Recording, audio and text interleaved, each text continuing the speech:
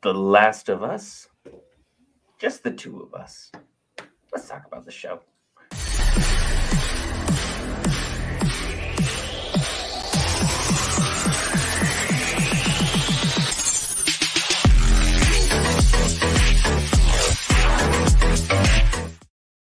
Hey guys, we're back with our special guest, the Dark Lord of Shenanigans, Tony, to talk about zombies. Because, I mean, what else does this man love? Let's talk about Last of Us, Episode 8. What are your thoughts? I relate to them because, of course, you know, I don't know do names, so I'm just going to say the people of the new community that reminds me of Terminus from Walking Dead.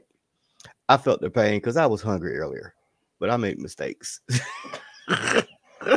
For those of you who are uninformed, he is lactose intolerant, and shenanigans always ensue. Half a bucket of cheese balls. Oh, I'm so good. He had a hell of a battle, just like Ellie had a hell of a battle with the man leading the town. She did her. Hey, look. First of all, I'm glad she ended that pedophile's life because that's one thing I don't tolerate. And I'm sitting here like, because I got the creepy vibes at first when they came in, and it was, you know, just him talking, and he was like the little cult leader. I was like, yeah, I'm not so sure about this guy. And of course, Ellie's out there doing her thing, you know, hunting, and I'm surprised she got to actually hit the deer because, you know, even though Joel taught her how to shoot, she ain't good. She's not good at shooting, but she's good at bluffing, which is how she got out of it at first. But yeah, then when he got her to that cell and they captured her, I was like, yeah, I got the vibes. And then you see the little ear on the floor, and I was like, yep, Soylent Green. It damn sure is. It's Soylent Green. There were just so many things that led up to it, and it was like, for me, the red flag went up when he kept referencing himself as a nice guy. So like, there's all too many times in even our society where people are like, I'm a nice guy, I'm a nice person, I deserve blah blah blah blah blah. Man, that's not how this works. That is never how this works. And the nice guy finished up dead. So, man, how many times did she hit him? You gotta be sure. I mean, I ain't faulting her. I mean, if you're in this kind of situation, go for it. If you turn him into Swiss cheese, it's fine. I kind of figured something was up with it when they were in the kitchen and the lady looked like, what is this? And he was like, it's venison. And I'm like, you sure? Because y'all might be coming up short in the head count with the people. I'm not sure about this. You're like, what? Why are more people missing? And then Joel went looking for it and found the bodies. Just like, oh, that's now let's talk about how much of a badass Joel is. For him to be recovering from a severe stab wound from a baseball bat, and I hear bodying these dudes walking out in the woods. Come on now. Anger is a powerful motivator. He's the absolute role model for all men past their prime who can still do things that you just shouldn't. Because I mean, that's who he is. That's what he's about. And there was a cameo in this episode that we do need to talk about. The cult leader's friend was Troy Baker. Yes.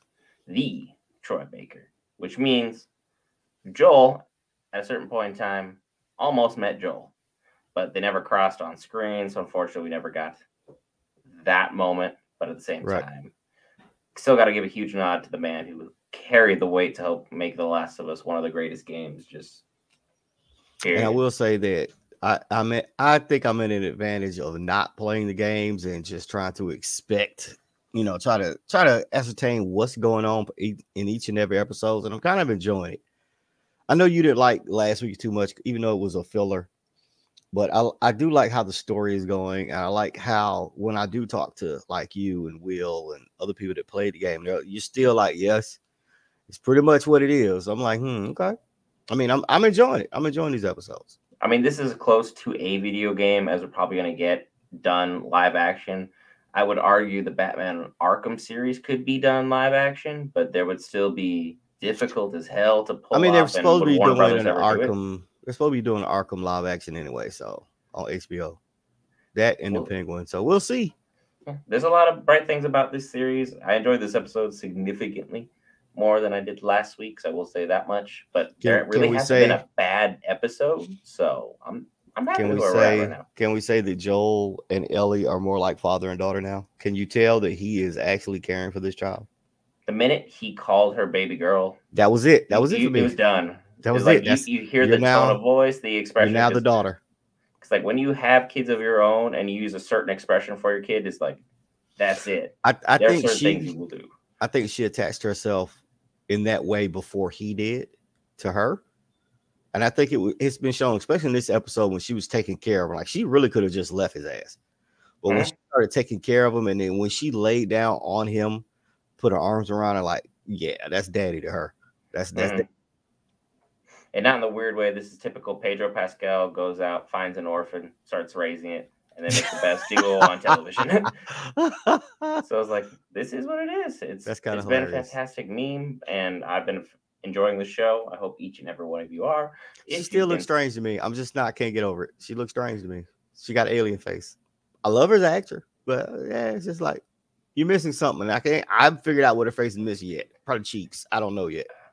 Some people online have started calling her potato face, and I don't think I'm gonna go that far. Reference is, but I think they're talking about the old Mr. Potato Head because it was just a straight face with the eyes. But no, it's something different. But I mean, it works for her. Job. It works for her. It's just something strange. But it's just me. I'm strange like that. If you are subscribed to the channel, hey, Tony does this kind of stuff. And at the same time, we expect to see you guys next week for another breakdown. Will it be me? Will we be Tony? Will be Will by himself? We don't know. If I don't eat cheese, I'll be here. And on that note, maybe if I could sculpt me an Iron Man, he might survive Infinity War. Holla.